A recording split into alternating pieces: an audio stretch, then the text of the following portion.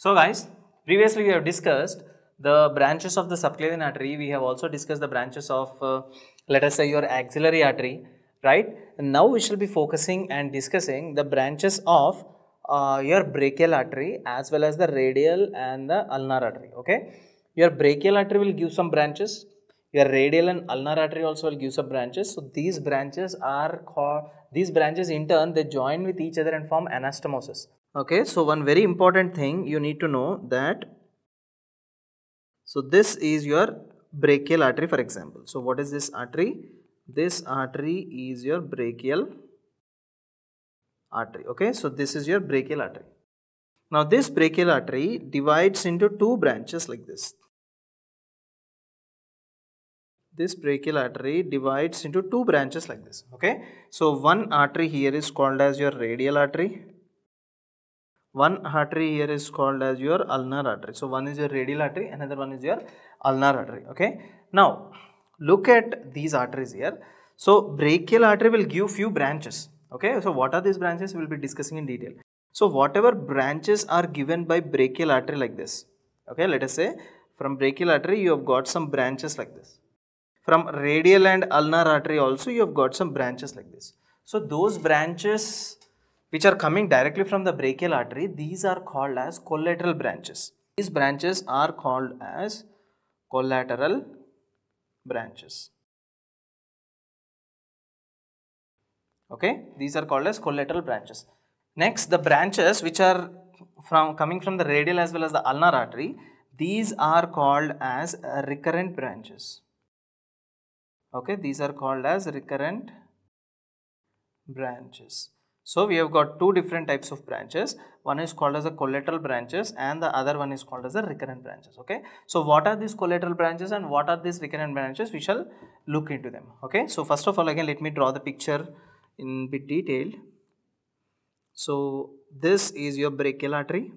Okay. And brachial artery is dividing into your radial artery on one side as well as the ulnar artery on the other side. Okay. The right side one is your radial artery. Anyways, I'll write it down. The right side one here is your radial artery. The left side one here is your ulnar artery. Okay. Now look here. This brachial artery will give out a branch like this. Okay. So this branch of brachial artery is called as deep brachial artery. What is the name of this branch? This is called as deep brachial artery. Okay. Now this deep brachial artery divides into two more important branches. Okay. So this deep brachial artery divides into two more branches. Now what are these branches? I will tell you later on. Okay. So for now just I am telling you that it divides into two more branches. On the other hand also, directly arising from the brachial artery there is a branch like this and there is a second branch like this. So there are two branches like this. So how many branches total? 1, 2, 3, 4 branches. So how do you remember all of these branches are? You can remember by a mnemonic SIMR PAIR. SIMR PAIR. Okay. Now look here. What are the branches that are coming from the radial artery? From the radial artery down, you have got a branch all the way like this that is anastomosing with the branch of brachial artery, I mean the deep brachial artery, right? And look on the left side. Here also you have got two branches. This is one branch and this is another branch. Okay. Next important thing is that from the ulnar artery, you have got a branch that is coming like this. So this branch is called as common interosseous artery. Why it is interosseous? Because it is present between the radial as well as the ulnar bone. Radius as well as the ulnar bone. Okay. So this artery, let me write it down. This artery over here, this is called as common interosseous artery. Common interosseous artery. Now this is common for two more arteries. It means this common interosseous artery divides into two. So this is one branch and this is another branch. So what is this branch over here? This is called as anterior interosseous artery. Anterior interosseous artery. Okay. Whereas this branch is called as posterior interosseous artery. Posterior interosseous artery. So we have got anterior interosseous artery, we have got posterior interosseous artery. Now from the posterior interosseous artery, look here carefully, from the posterior interosseous artery you have got a branch that goes all the way like this, and it anastomoses with the second branch of the deep brachial artery. Okay. So now what are these branches here? Now what are these branches are? What does S stand for? And what did I tell you? The pink ones are all collateral branches, and this golden ones are all the recurrent branches. Okay. So look here. This is the first artery. What is the name of the first artery? First artery starts with the name S. And this artery, compare the first artery with the second artery here. Which is on the top? The first one is on the, which is on the top? The first one is on the top. So that should be called as superior. So the artery is named as, superior, right? Superior. And it is on the ulnar side or it is on the radial side? Obviously this artery is located on the ulnar side. So superior ulnar. And what type of branches will it give? Collateral or recurrent? The upper ones are all collateral, the lower ones are all recurrent. Superior ulnar collateral artery, superior ulnar collateral artery. Okay, so that completes our S. And what is for I, the second one? So if one is superior, then the other one will be inferior. So this is called as inferior, and it is on the ulnar side. So inferior ulnar collateral artery. This is the second one. Now let us look at the third one as well as the fourth one. What does 3 and 4 stand for? Look here. The second one is done, and the third one is with M. M stands for middle collateral artery. Okay. So the third one is the middle collateral artery.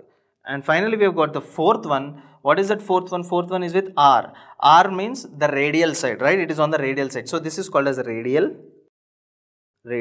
and upper one gives collateral branches, you know, radial collateral branch or radial collateral artery. Radial collateral artery. Okay. Next important thing is that SIMR is pairing with PAIR. It means, look here very carefully, that S pairs with P, I pairs with A, M pairs with I, and R pairs with R. So let us start from S here. So S pairs with P. So what is this P over here? So this P over here is called as posterior.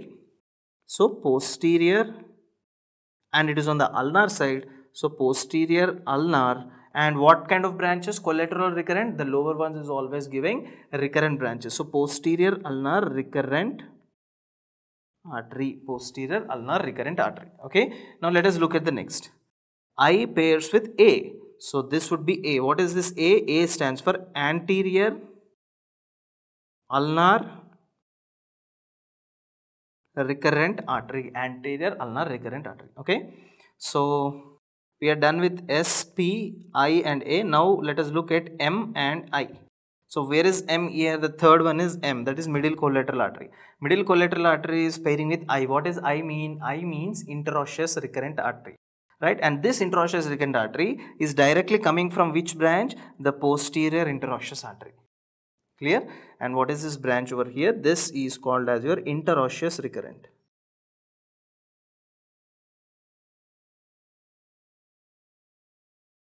Interosseous recurrent. And finally we have got R pairing with R, that is radial recurrent artery. Radial recurrent artery. So these are the branches here. So if whatever you are seeing here, right? So whatever you are seeing here, these are the anastomosis. So how many anastomosis we have? Around the elbow, right? So these are the anastomosis that are located around the elbow, right? So we have got 4 anastomosis around the elbow. So what are these 4 anastomosis? Superior ulnar, this is superior ulnar, right? Superior ulnar collateral is pairing with posterior ulnar recurrent. Next, inferior ulnar collateral pairing with anterior ulnar recurrent. Next, we have got the interosseous recurrent pairing with the middle collateral artery, and the radial recurrent pairing with the radial collateral. Okay. radial recurrent pairing with the radial collateral. So these are the basic anastomosis which you definitely have to know.